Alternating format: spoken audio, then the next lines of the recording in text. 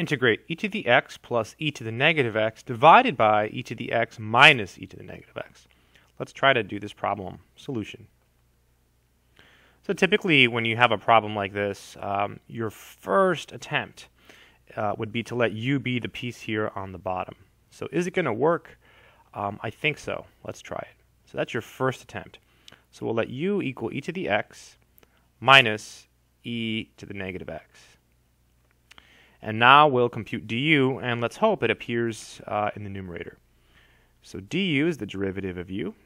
And so now we have to take the derivative of the right-hand side. So the derivative of e to the x is e to the x. And then minus. And the derivative of e to the negative x is e to the negative x times the derivative of the inside function. Your inside function here is negative x.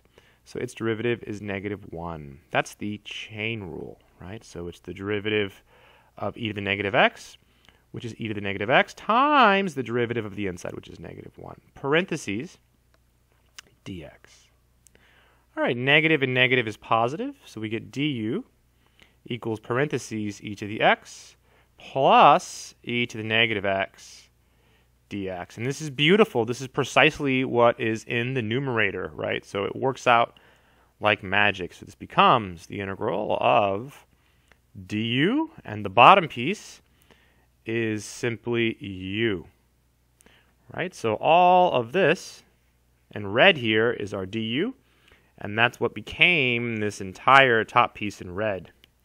And the bottom piece is simply u. All right, whenever you have du over u, the formula says that you get the natural log of the absolute value of u plus our arbitrary constant of integration, capital C. And this is equal to the natural log of the absolute value. Now u is simply this, e to the x minus e to the negative x. So this is e to the x minus e to the negative x, absolute value, and then plus our constant of integration, capital C. And that, my friends, is the final answer. So I hope this video has been helpful. That's it.